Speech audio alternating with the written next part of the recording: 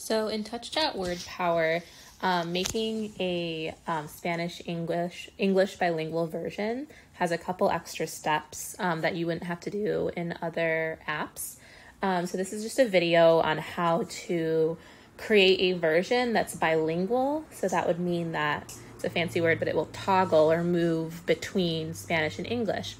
So we're going to have to save both profiles, and there's a couple tips and tricks that I learned from some colleagues recently who had to do this, just because there's some programming things that are a little funky. So first, we want to pretend that I don't have anything saved. These are all other versions that I have.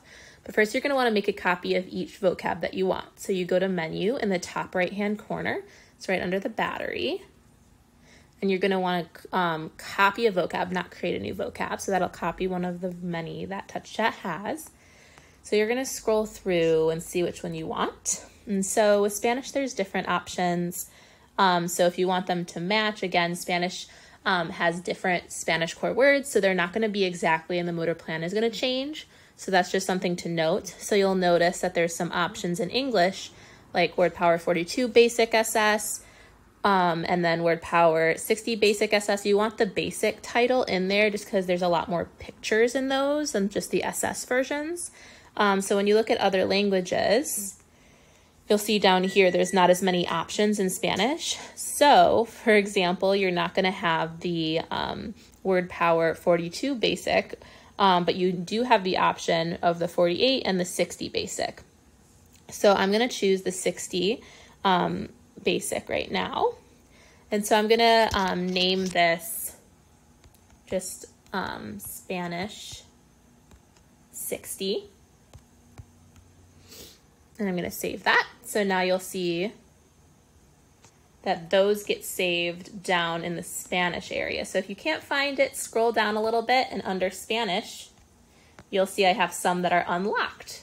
And so Spanish 60 is the one that I'm using today. And so now, don't forget to make a copy of the vocab in English. So now you go back to the menu in the top right-hand corner, you copy a vocab, and for this, I'm going to choose the English version of the TouchChat 60 WordPower Basic SS. And so I'm going to name it English 60. I'm going to say this is bilingual because I do have other versions in here, so I want to make sure that I keep these straight. So I'm going to click done, and I'm going to save. So now when you go into the English version, it'll open up and the full version will be here. And so what I always do is, it's really hard to find a place on here to program the button that will transfer you to the other profile, which will be the Spanish profile. So I typically use the period button, which is on the left-hand corner, third down, under clear. So because it's used a little bit less than others. So what I want to make sure that you do before you do any of this is before you save this profile, you're going to have to make sure that the version that you have saved as the profile has the correct voice that you like as well. So if you go to the top right-hand corner to menu and settings, you're going to want to have to choose the voice. So this one has Ella, which is an English-speaking voice. You're going to want one that speaks both like Spanish influenced English and Spanish in the right intonation, pattern, and pronunciation. So there's so many voices. This is always the most intimidating part for me. So you'll see the Spanish voices are here, and you'll see down here that there's a lot of different options. So this is the Spanish Emilio voice. Hola, soy Emilio. Uno de los textos de alta calidad a discurso voces. Seleccione y descargar para instalar mi voz. And so you're going to want to choose the English version of Emilio. So if you scroll up, let me make sure I can find him. Bear with me. This is the hard part, is there's always too many choices, and so I get super intimidated by this. So you'll see the Emilio child in English. So you'll see English right under Emilio. So you want to download that. That's what the little cloud says. You can listen to it. Hello, I'm Emilio, one of the high-quality text-to-speech voices. It always sounds a little bit more Please go to the Upgrade store now to purchase and download my voice. So this is the version that's Spanish-influenced English, so it'll have a little bit of an accent, which sounds similar to if they were speaking with their voice. So I'm going to choose Emilio Child for this. And then I'm going to make sure to create this button, and save it as, see it, we'll just say dot, and save this profile once I have it. So before I can even do anything, you're gonna go up to menu in the right-hand corner, settings, and save profile. So this is the way that you're gonna link the two. So you'll see that I have an English and a Spanish version. Ignore those, pretend those don't exist for you. And so I'm gonna create English 60. And because this is my second copy, I'll just put 2 so that I know this is the one I'm working on. So remember, you save your voice first so that it makes sure that the saved profile has the correct voice. Otherwise, it'll keep switching back to the voice that was originally the one on here. So Ella in this case, which will not create really good Spanish influenced English. And on the other side, it will cause a lot of problems and it will sound very, very incorrect in pronunciation. So you want to save that profile. So now that you're done with that, so also you want to make any other changes. So if you're changing anything in the settings, do that before you save it in the profile, but I'm not doing anything like that right now. So now I'm going to go to menu and edit page. Oh, I totally forgot. I have to go and do the same thing on the Spanish side. Okay, so you go back to vocab in the top left-hand corner. You scroll all the way down. Spanish is always hiding. I'm going to click on Spanish 60 that I made today. And I'm going to make sure to choose the voice that I want. Settings. Right now it is Emilio. Let's see if it's the correct Emilio. I'm not sure, so I'm going to just triple check, scroll all the way down. All the extra Spanish speaking voices are at the bottom of the page. So I'm going to choose Emilio Child Spanish. So now I'm going to test it. Él. So you'll see that it has the correct pronunciation. The other thing a colleague of mine noticed, shout out to her, is that there's a couple words here. For example, I think it's only L-E-E, which I don't want to pronounce it incorrectly because I don't speak Spanish. But when it's capitalized, because naturally these systems capitalize things, it'll actually mispronounce it and pronounce it as the name Lee. So what you want to do before you save the profile is go to settings. Let me see if I can find this. And in the speech bar, you want to turn off capitalization. So let's see if I can go through here.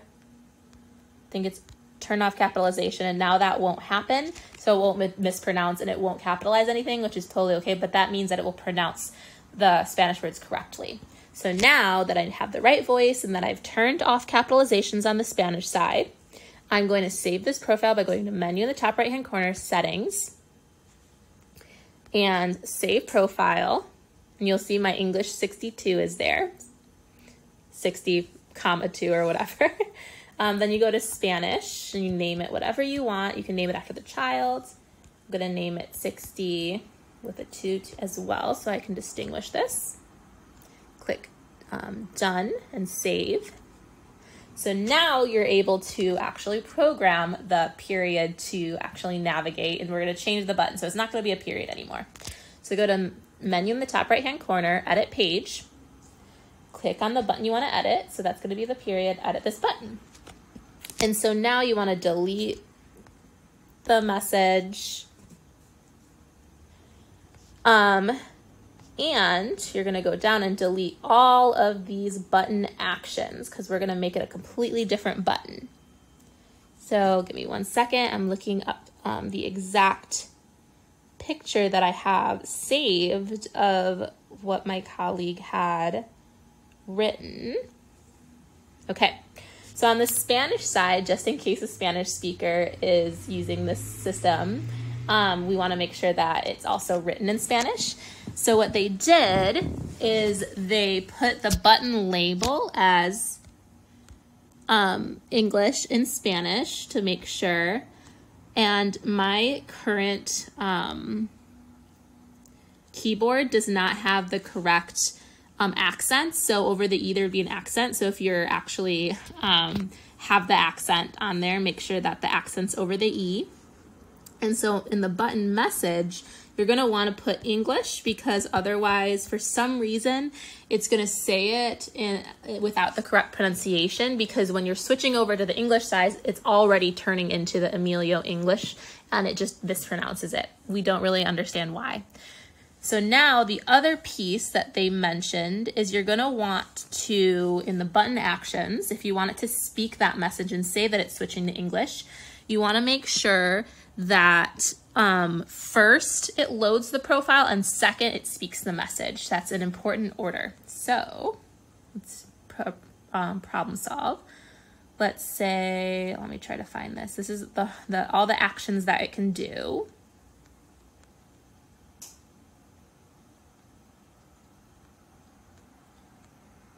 And you want to click select profile. So now you're going to select a different profile.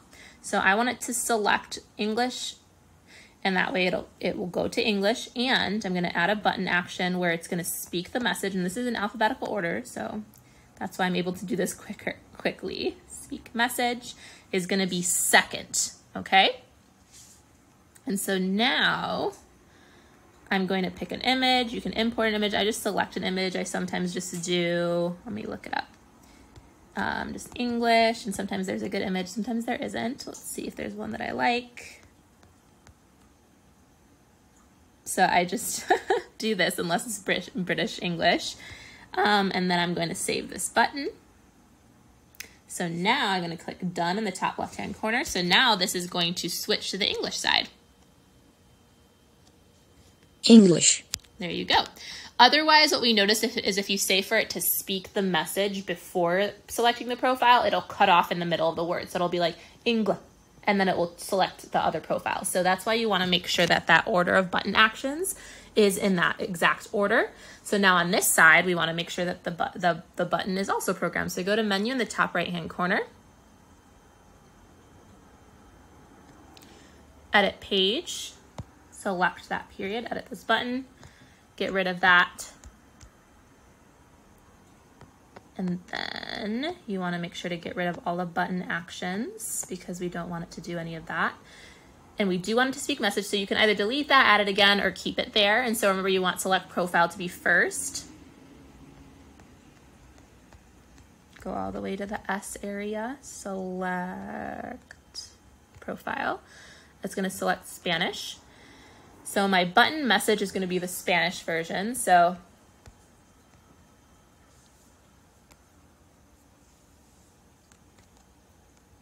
and excuse the incorrect spelling.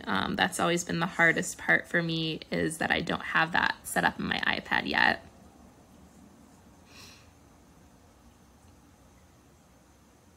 So there's no accent over the O. So that's incorrect. But, oh, excuse me. Give me 1 second. Okay.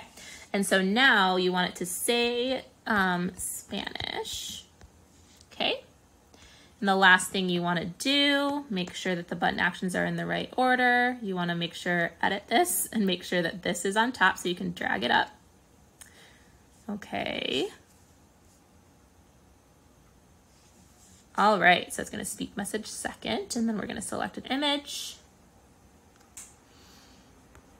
Usually when you scroll down, you can pick an image. Save. Click done. Make sure that this is the correct Get, put, open. Okay, so let me check if this is the right voice still. It is. Great. That means that we saved the profile correctly. Now we're going to click the Spanish button, see if it works. Español. Okay, so you'll see that it pronounced it correctly and it goes to the Spanish side. Let's check if the voice is correct on here. Ayuda. Comer. So we'll go up to menu, settings. You can hear that it's correct, but if you want to double check, Emilio Child. So now we are all set. Everything is set.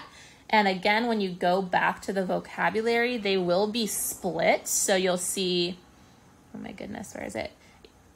English 60 bilingual is here, but the Spanish side is all the way down here, Spanish 60. But you can click on just one of them. So I would name one of them just like click here or whatever the child's name is, bilingual, because it's going to be bilingual. You don't have to click on both profiles, which is really nice. So I'm just going to click on this one, and this will be the one that the parents can find easily because it's at the top of the screen. They don't have to scroll all the way down to the Spanish area. And now you have a bilingual version of TouchChat, even though the words are going to be a little different because, again, Spanish and English have different core words. So you have to remember that when thinking about this. It's not going to be perfect with the motor plan, but at least you'll have a bilingual version for these children and students. And I hope this video helps.